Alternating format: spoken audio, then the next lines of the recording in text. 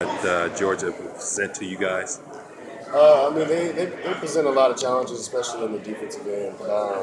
Just with how they get into formations and how they lock everything up. Everything is going to be kind of a challenge as far as stopping the running game, and that's going to be the biggest key in this game. Is there anything that you're impressed by, like what they do offensively? Definitely. Actually, one thing I'm really impressed by is their play action pass and the receiver core. The receiver core isn't really talked about a whole lot, but Right. they actually have some pretty nice receivers. They got those running backs that you guys have to worry about. Definitely. The running backs, they have three versatile guys, that can go. So we're gonna have to be ready to stop them. Right. Thank you. Yes, sir.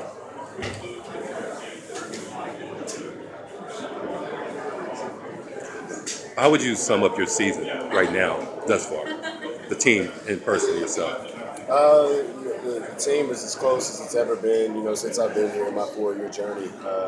We've had a lot of success as far as in practice and getting everybody, right as far as preparation goes and to get us ready for each and every game. So that includes scouts, that includes second team, third team, first team, everybody on this team, everybody who's growing closer together and everybody's been practicing hard and preparing hard. What is your job as far as getting your teammates ready and the unit ready? My job is to be in the film room, basically putting this defense together, helping this defense together, so really molding everybody and being the glue to the defense as far as communication and making sure everybody gets the call. Have you seen anything close this season to Georgia's offense? I wouldn't say so. I feel like Georgia kind of has their own unique type of offense. It's similar to Ohio State, but I wouldn't say it's Ohio State. I feel like, they have their own brand, which is more of an SEC type of brand. It's kind of what we faced last year a little bit versus Auburn.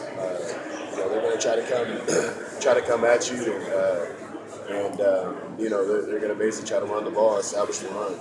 Good. Thank you. What would you say you do to prepare yourself mentally and physically before games? I'm sorry, what do I do? What you do mentally and physically to prepare yourself before games? Mentally and physically, I just try to make sure that, I'm prepared as far as, a captain goes, making sure that I can call out some of the things that they're going to do or run on, particular formations and being ready to go. What do you think, big games set events like the Rose Bowl make it, a bit more intimate or bring communities together and teams? I love kind of what the Rose Bowl does. They really make sure, we get, the football side of it, but we get to interact, a little bit amongst each other. It makes the game a lot easier to come by and the week easier, just because you have, different events to kind of glue the team together a little bit, especially since, we're not together around the holiday season. Thank you. Steven, do you worry about your teammates being overwhelmed by the moment of playing in the Rose Bowl game? No, not at all. I feel like, this is a special group right here, and I feel like everyone, I know every one of us is ready for this game. This game right here, we've been talking about this since, last winter workouts. It started in there, and then it came on to be, in summer that we really started to mold together closer and closer, and then fall camp, as you know, went by smooth. So I feel like each and every season, this is what we've been talking about. And this is what we made it. What does it mean to play in the Rose Bowl game itself, in the Rose Bowl? It's a blessing. I've grown up watching the Rose Bowl, my whole life. One of my favorite games actually was the USC Texas game. And that right there, it still gets me till today. I'm like, man, I was going for USC that game or that day. And, it was a great game. Vince Young put together a great drive at the end to finish it out. But that's one of my favorite all-time games. So when you talk about USC Texas, does Baker remind you a little bit of Vince Young? I would say you can say that, but then again, Baker is Baker. I feel like Baker has his own unique brand.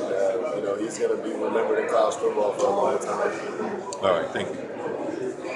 As far as this past offseason, Coach Steve stepped down, was there any sort of learning curve you feel like you guys had to get past or adjust to at all? Do you feel like it was pretty smooth? I feel like everything was pretty smooth. The transition between coaches and players really adjusting to it on the fly. I feel like everything was smooth and it went just how it should have went. Was there anything that changed as far as your day-to-day that you felt like, or was it pretty much the same?